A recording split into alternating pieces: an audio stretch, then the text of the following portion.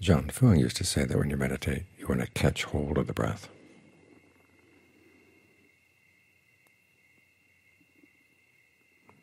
And so that's what I tried to do, catch it, hold it, squeeze it. Of course, that didn't work. One day I was meditating on my own, actually sitting on a bus in Bangkok, and I realized that if I let the breath have its freedom, then it really felt good, and my mind could settle down with it easily. So being a typical Westerner, I went back and I criticized John Fung for saying to catch hold of it. He laughed. He said, didn't mean to hold it, tense up around it. The word for catch in Thai can also mean simply to stick with something. And that's what you're doing as you're meditating. You're sticking with the breath. You don't want to put too much pressure on it, but you don't want to put enough pressure on your mind so that it stays.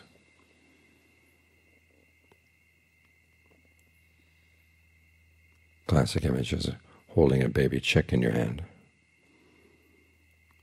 If you hold it too loosely, it'll fly away. If you hold it too tightly, it's going to die. So you have to stick with the breath.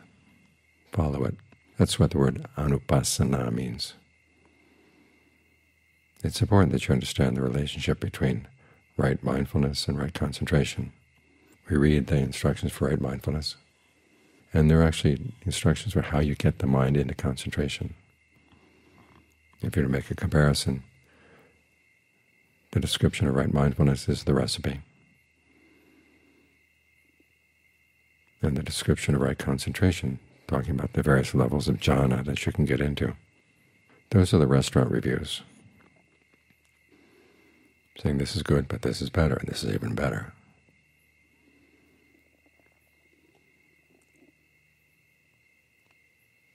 There's a problem sometimes when we try to reverse engineer from the restaurant reviews, but it's good to just know the recipe, stick with the recipe. And the Buddha says that you keep track of the breath in and of itself.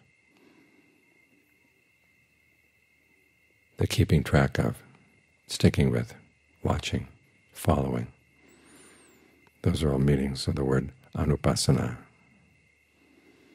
That anu means to follow, pasana means to watch. So you follow it and you watch it. And the more consistently you can stay here, the more you're going to see. This is what the purpose of mindfulness and concentration is, to see what's going on. Remember the Buddha's analysis of suffering. It's not something coming in from outside. It's what you're doing. So you want to get the mind in a state where it can clearly see what it's doing.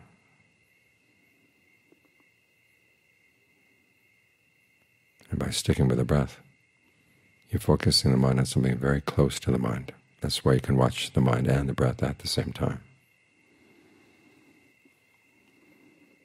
And they bring in three qualities: mindfulness, alertness, ardency.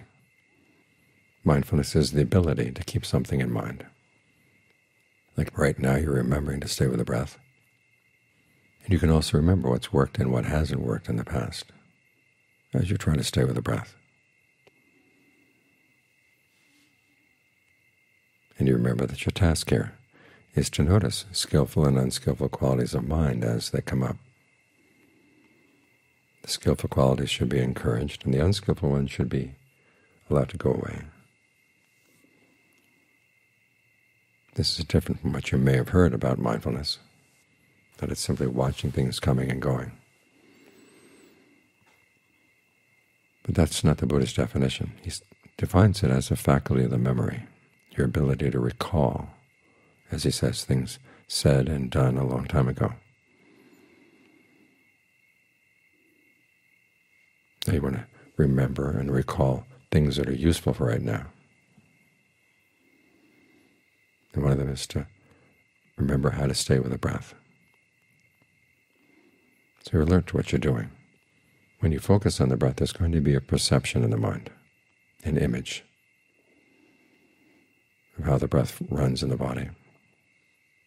And you can play with that. This is where alertness gets together with ardency. You watch the breath, you watch the mind watching the breath. And then you ask yourself, are they staying together? If they're not, what can you do to make them fit more closely? It's like a carpenter putting together two pieces of wood. If they don't quite fit, which part do you sand? In this case, do you sand the mind or do you sand the breath? Sanding the mind means looking into what attitudes it's bringing, or if there are any other thoughts that pull it away, what kind of thoughts are they? Because sometimes as you settle down with the breath, the mind is not ready to be with the breath. So you have to get it in the right mood. The Buddha gives a list of what he calls the 5 hindrances, things that get in the way: sensual desire, ill will, sloth and torpor, restlessness and anxiety, and doubt. And if any of those are getting in the way of your settling down, there are specific ways of dealing with them. With sensual desire, you try to reflect on the drawbacks of sensuality. The sensuality here doesn't mean sensual pleasures. It means your mind's fascination with thinking about sensual pleasures, planning for sensual pleasures. You can stop and think, to what extent does your mind tend to lie to itself about its sensual pleasures? When the field of positive psychology got started, and they're trying to study people's relationship to happiness, they began to realize that a lot of people think that certain things make them happy, but if you ask them while they're actually doing them, they're not all happy at all. But then the memory gets elaborated and cleaned up, and then you remember these things as happy. So you want to do them again. So just reflect on that, the extent to which the mind tends to lie to itself over sensual pleasures. As for ill will, the Buddha recommends spreading thoughts of goodwill, first for yourself. If you let yourself get overcome by ill will and anger, you're going to do and say stupid things. Do you really want to do that? There's that tendency when anger takes over, that what pops into the mind as the best thing to say generally seems like the best thing to say. But again, you have to remember the mind tends to lie to itself when it's angry. It narrows things down, puts aside all sense of shame and compunction, gets tunnel vision, focuses on one thing that's wrong, acts on that tunnel vision, and then after the whole thing is over, you begin to realize, okay, again, the mind was blinding itself. With sloth and torpor, there's the pleasure of resting. This is very easy to get into. As the mind is getting concentrated, you're focusing on the comfortable breath. And you drop the breath and you just focus on the sense of comfort. Things begin to blur out. They feel really nice. But you zone in, zone out. That kind of stillness does not lead to knowledge. Remember, we're trying to keep track of the breath. So no matter how comfortable things get, you want to stay with this perception of breath coming in, breath going out, breath going through the body, all around you.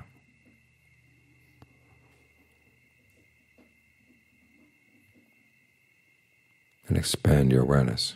When the mind gets drowsy, its awareness begins to shrink, so consciously expand your awareness to fill the whole body. As for restlessness and anxiety, if you're anxious about the future, remind yourself you don't really know what's going to happen in the future, but you do know that you will need a lot of mindfulness and alertness and discernment to deal with the unexpected. But this is how you develop those qualities, focusing on the breath. And as for doubt, this can be doubt about the teachings or doubt about yourself, your ability to practice the teachings. Or if you don't plunge into the meditation, you're not going to know. It's like standing on the edge of a lake, afraid that it's too cold to go into, but you don't even stick your toe in. Or you do stick your toe in, it seems a little bit cold, and you wonder, can I stand it? You're not really going to know until you jump in.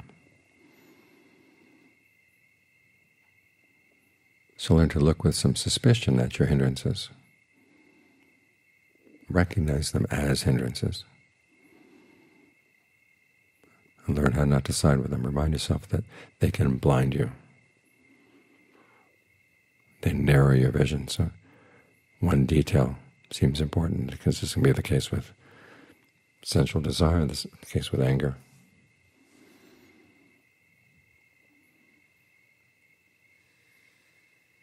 So when you learn how to be suspicious of your hindrances, it gets a lot easier to say, I don't really want to go there. And then the mind is more inclined to want to come back, stay with the breath.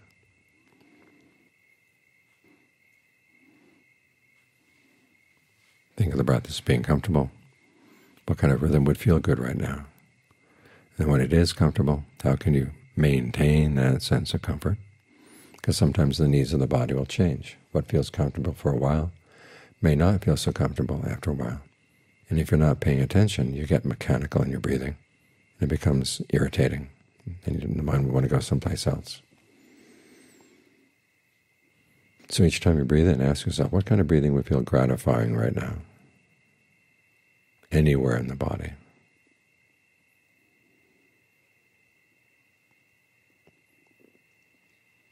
Then when you've got a rhythm that does feel good, think of that sense of ease and well-being spreading through the body, down the spine, out the legs, down the front of the body, all through the head. Think of the breath coming in and out not only through the nose, but also through the eyes and the ears. In from the back of the head, down from the top of the head, going deep into the brain.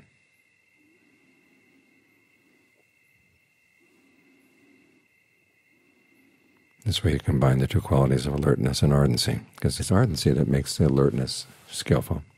It's what makes the mindfulness skillful. Mindfulness, you remember, means keeping something in mind. You can keep all kinds of things in mind. The question is, what's useful right now? You try to focus on keeping in mind the things that really are relevant. Same with alertness. You can be alert to anything. The sound of the mouse, it looks like we've got a mouse in the cellar. The sound of the crickets, whatever thoughts are coming through your mind, they're all in the present moment. But we're not here just to be in the present moment.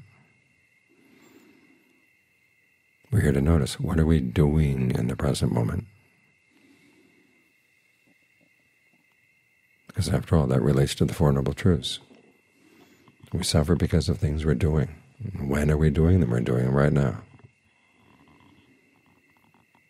So you want to be here and focus on your actions. That's what alertness is all about. So you make the effort to keep the focus on your actions. That effort is part of the ardency that makes the mindfulness and the alertness skillful. So this is what you're doing right here, working on right mindfulness and staying with the breath, anupassana, following it, watching it as consistently as you can, because we are here to see cause and effect, to watch our actions and look for the results of our actions. And you see them only when you're here consistently.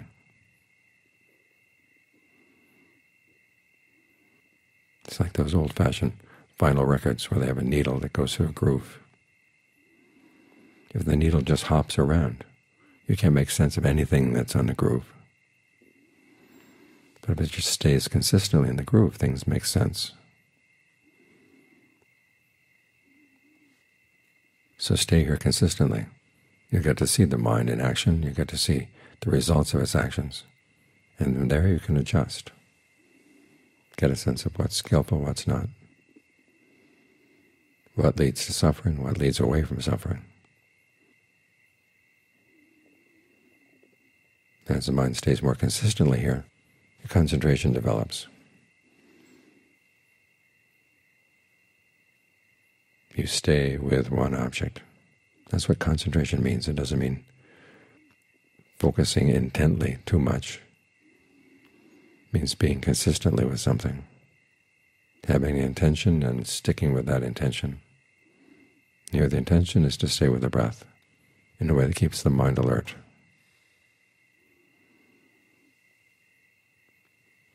So anupassana, follow the breath, watch it.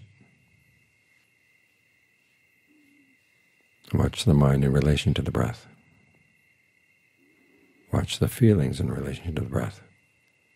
We read the description of right mindfulness, and it sounds like there are 4 different activities you can do. But actually they're all here in one. You stick with the breath, you've got feelings. You've got the mind state. You've got skillful and unskillful qualities of mind. Those are all the 4 frames of reference. They're all right here. So you're in the right place.